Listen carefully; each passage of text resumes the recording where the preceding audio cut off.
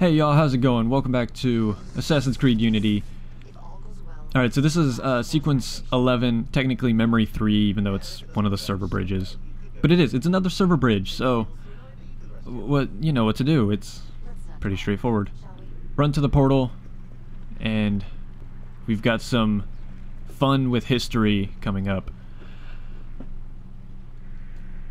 So, I know the past two server bridge missions I talked about how I want them to expand on this, and how I want them, you know, how they've come up with a really cool idea here that I think they could really capitalize on.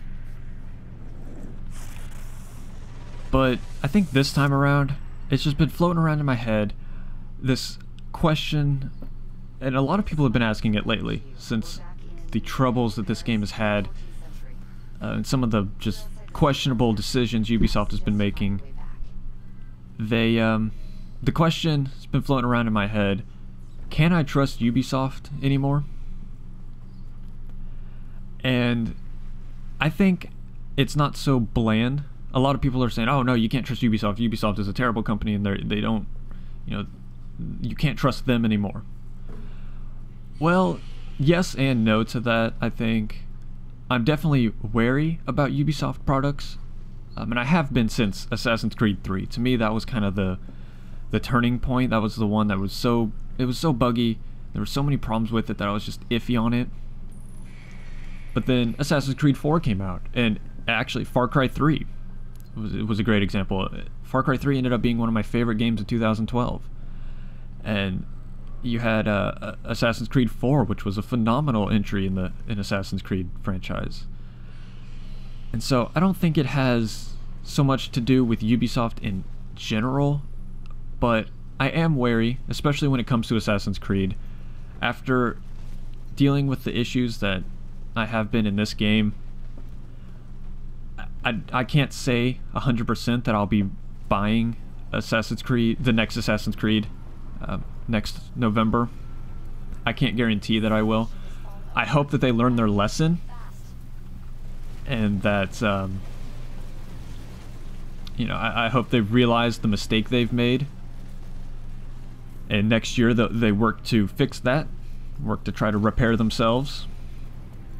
But until I see some reviews on the game, until I see get some feedback from people who have played the finished product, I'm not going to be picking up the next Assassin's Creed, because I have to buy these games. You know, I don't get these games for free like a lot of YouTube channels.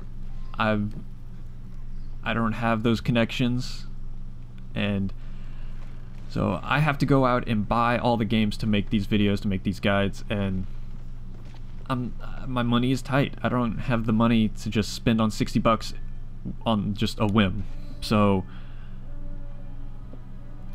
I think next year I'll hold off. In fact, I was hesitant on Far Cry 4 this year. That was one that came out the week after this, and I was kind of hesitant about it. I didn't know what kind of mess ups. I had to wait until the reviews came out, and had to wait and see if the game was any good. Luckily it is. It's a phenomenal game, right in line with Far Cry 3. It reuses some of the same assets, but overall that's not a bad thing. It's a great game. It's a beautiful game with no major bugs or glitches to speak of. So so I don't know. Do I trust Ubisoft? Not like I used to, but I'm not gonna just write them off quite yet. I think they deserve a chance to, you know, come back and recognize their mistakes. So I don't know. That's just a quick little opinion piece from me, I guess.